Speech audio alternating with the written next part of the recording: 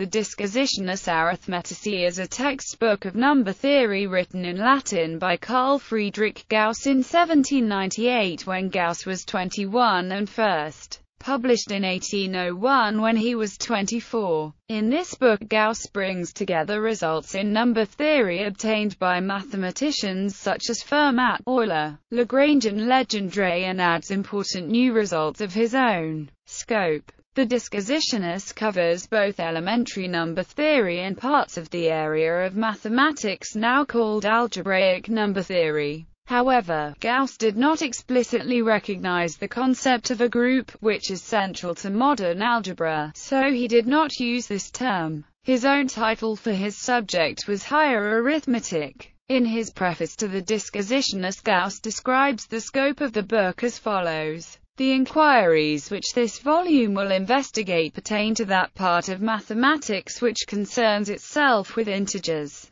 Gauss also states, when confronting many difficult problems, derivations have been suppressed for the sake of brevity when readers refer to this work. Contents. The book is divided into 7 sections, which are: Section I, Congruent Numbers in General, Section 2, Congruences of the First Degree, Section 3, Residues of Powers, Section IV, Congruences of the Second Degree, Section V, Forms and Indeterminate Equations of the Second Degree, Section V, Various Applications of the Preceding Discussions, Section 7, Equations Defining Sections of a Circle. Sections I to III are essentially a review of previous results, including Fermat's Little Theorem, Wilson's theorem and the existence of primitive roots. Although few of the results in these first sections are original, Gauss was the first mathematician to bring this material together and treat it in a systematic way. He also realized the importance of the property of unique factorization, which he restates and proves using modern tools. From Section IV onwards, much of the work is original. Section IV itself develops a proof of quadratic reciprocity. Section V, which takes up over half of the book, is a comprehensive analysis of binary and ternary quadratic forms. Section V includes 2 different primality tests. Finally, Section 7 is an analysis of cyclotomic polynomials, which concludes by giving the criteria that determine which regular polygons are constructible, i.e., can be constructed with a compass and unmarked straight edge alone.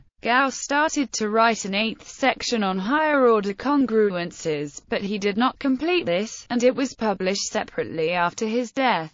The 8th section was finally published as a treatise entitled General Investigations on Congruences, and in it Gauss discussed congruences of arbitrary degree. It's worth notice since Gauss attacked the problem of general congruences from a standpoint closely related to that taken later by Dedekind, Galois, and Emil Artin. The treatise paved the way for the theory of function fields over a finite field of constants. Ideas unique to that treatise are clear recognition of the importance of the Frobenius morphism, and a version of Hensel's lemma. The Disquisitiones was one of the last mathematical works to be written in scholarly Latin. Importance. Before the Disquisitiones was published, number theory consisted of a collection of isolated theorems and conjectures. Gauss brought the work of his predecessors together with his own original work into a systematic framework, filled in gaps, corrected unsound proofs,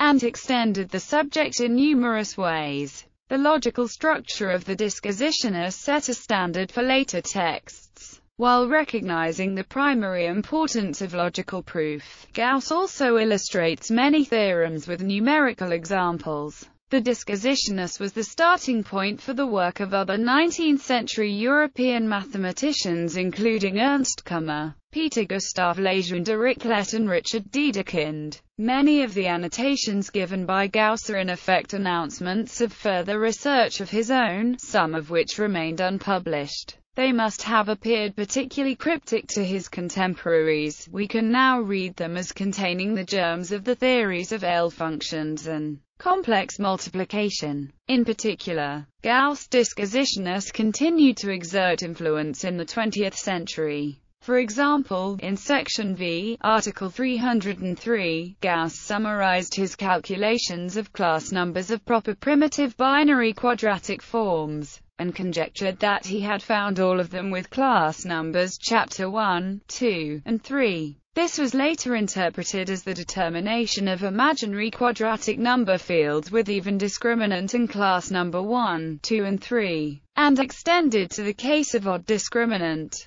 sometimes referred to as the class number problem. This more general question was eventually confirmed in 1986. In section 7, article 358, Gauss proved what can be interpreted as the first non-trivial case of the Riemann hypothesis for curves over finite fields.